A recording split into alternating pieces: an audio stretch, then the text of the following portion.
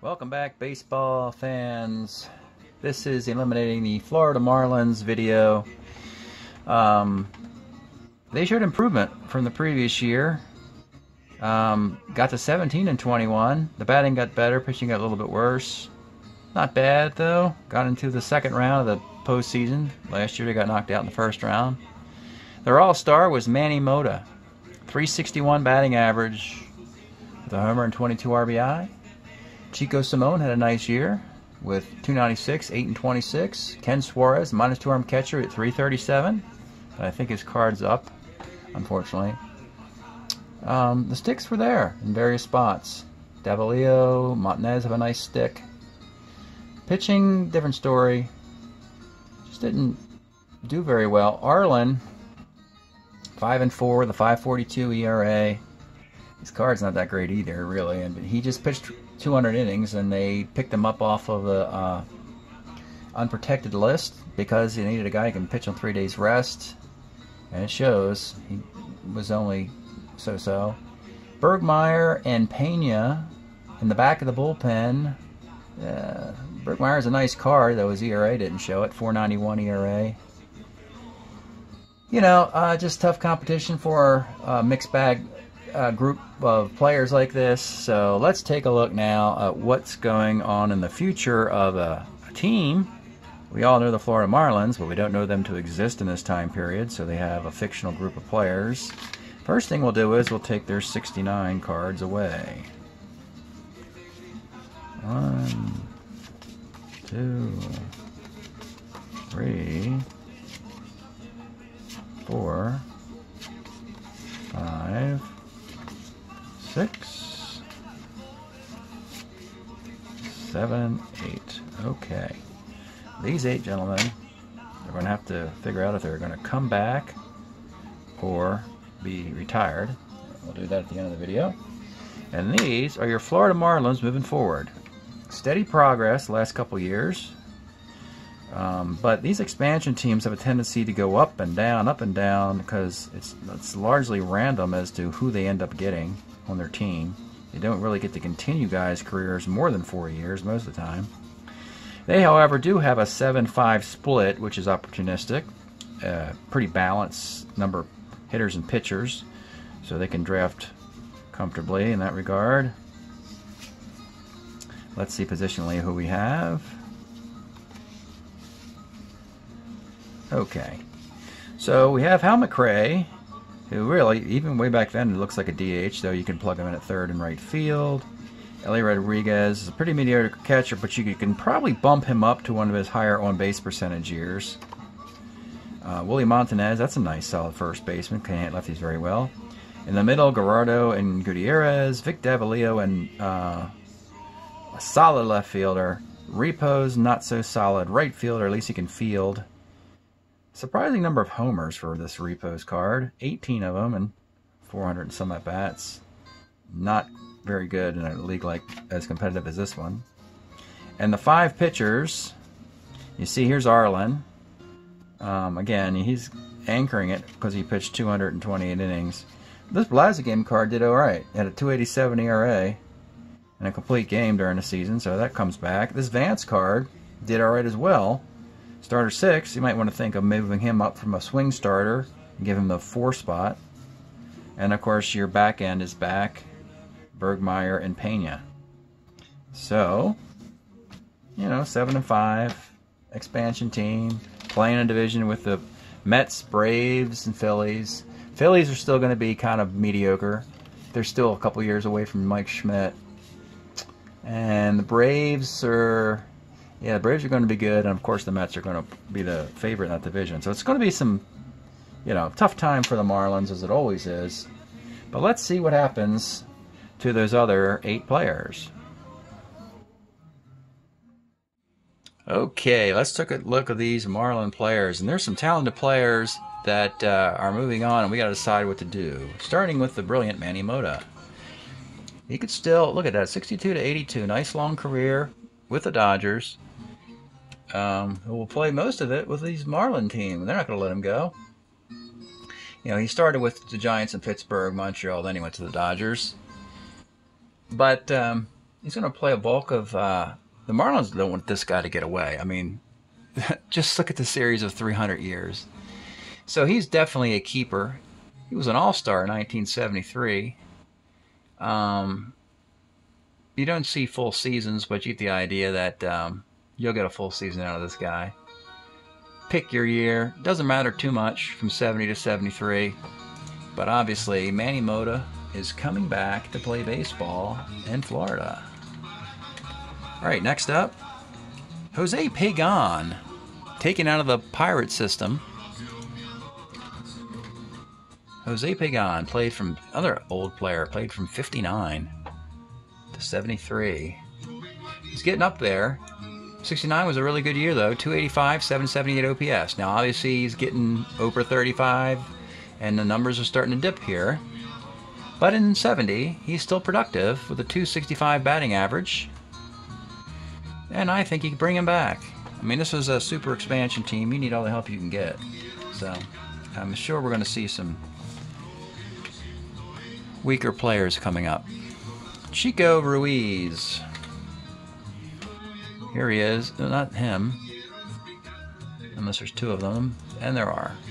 Not that Chico Ruiz. This one. From 64 to 71. There he is. He was with the Reds. Amongst some teams here. The Reds and Angels. So we use that 69 card. And we pretty much get similar performances in 70 and 71. The question is, did they make his card in 70 and 71?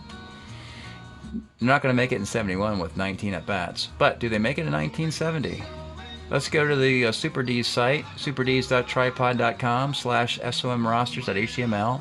It's a great resource. Gary's roster page. Let's look at the 70 reprint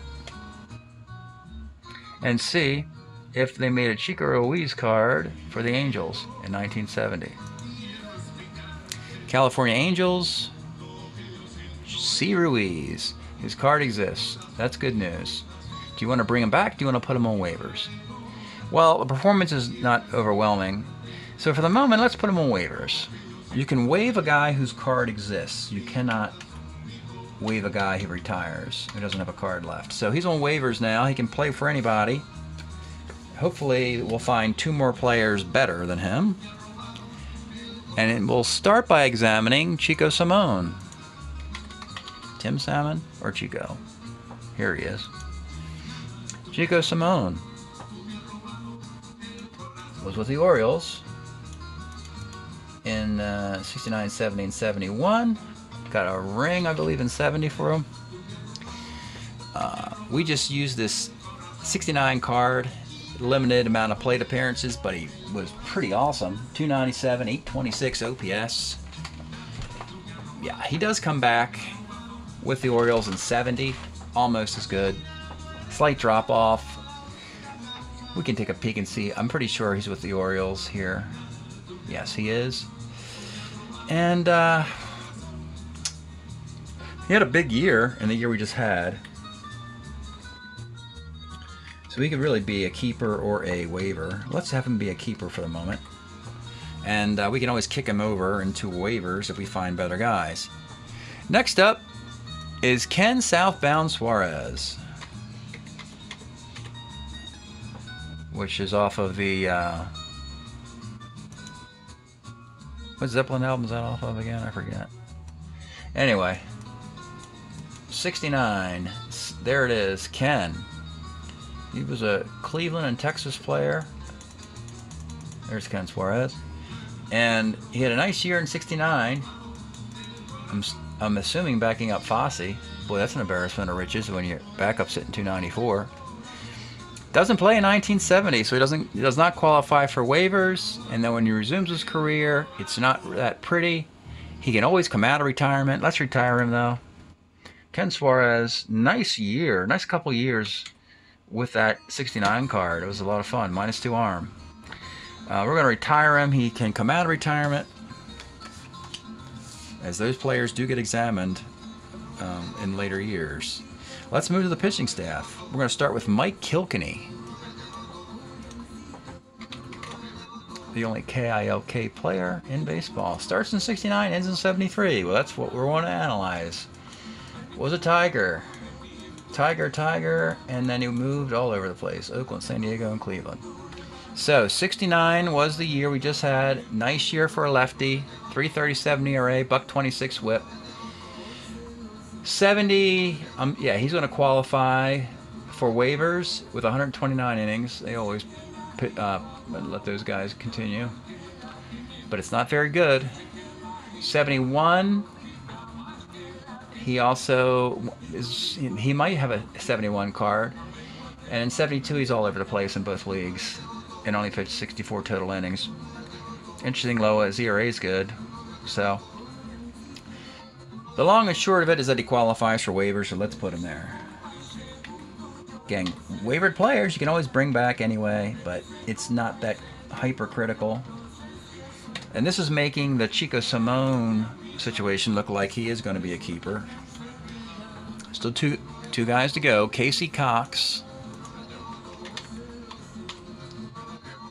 All right, and there he is, 66 to 73. There's Casey Cox for the Washington Senators.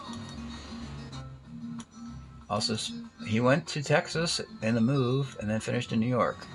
So 69, that is the Casey Cox card we use. That's a good one. 12 and 7, 278, 171 innings. Comes back in 70.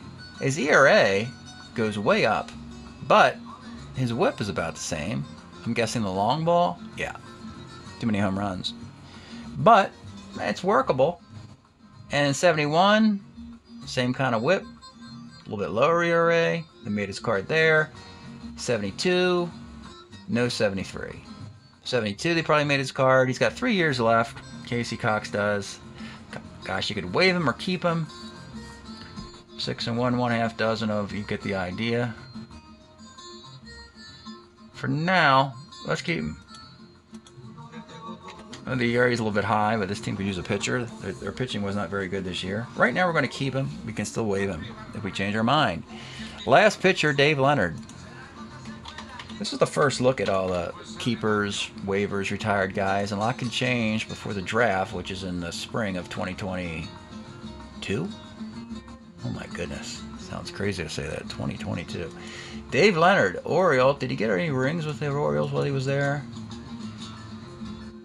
28 innings and 70. Probably wasn't on the roster for the World Series. So the 69 card is one of his best years. Continued for 3 more years. That 71 card would be nice. They made it. That's what you want right there. Did they make it? 54 innings? Let's take a look. So we're going to go to that resource page again.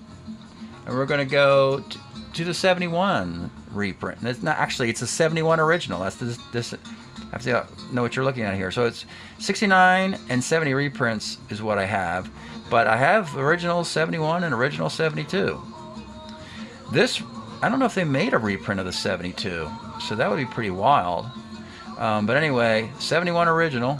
And you're going to see, it's going to say 72 at the top, right? Because this was printed so that you could play the game the following year. That's why, you know, it says 72 up top there. And you see the old print. This is the first super advanced roster sheet. The 71 season. So we're looking for Dave Leonard for the Orioles. And we have the Orioles right here. He's not there, but let's keep going because we do have extra pitchers and extra players a little further down. Aw, Dalrymple, Hall, Motton, Salmon. Aw, that's a shame. That's a real shame there. No Dave Leonard? Why not? How about down here in the errata at the bottom? No, not there either. Well, that's a shame. So no 71 Dave Leonard card in 54 innings. I guess they figured the Orioles didn't need it. They had 4 20-game winners in that team. They could probably not have any extra pitchers and be fine. But, you know what I noticed is that the 71 Salmons card was printed in that small sample size. Was that year any good? I didn't think it was a good year. No, it wasn't. So boost Strat-O-Matic, you printed the 71 Chico Simone card as a $1.79 hitter, and you wasted all our time. You should have. We didn't need to see that card, and I'm sure Chico didn't need to see that card either. With a 466 OPS, you made that card, but you didn't make Dave Leonard's card, and that is critically wrong here for the Florida Marlins. Sorry, Florida, you got jobbed on that one, and the Orioles did not get jobbed, as they had neither player. So Dave Leonard is going to be retired. Unless, yeah, let me check one more thing to see if we want to use his 70 card. No, it's only 28 innings. He's done. I mean, if you didn't print a 54 inning card, you shouldn't be printing 28 and 20 inning cards with worse ERAs. So we're retiring him in any event because he's not very good except for that 1 year. So when we do it this way, as it turns out, they've got the perfect combination. They have the 4 keepers, 2 waivers, and 2 retires, the 40202 you want. So Florida would be ready to go into the offseason and into the draft doing it this way. Bringing back 1 pitcher, 3 hitters, waiving and retire those guys, and you're bringing back Mota, Simone, and Pagan. So that's it today for eliminating Florida Marlins. Hope you're enjoying the elimination videos. We'll see you next time.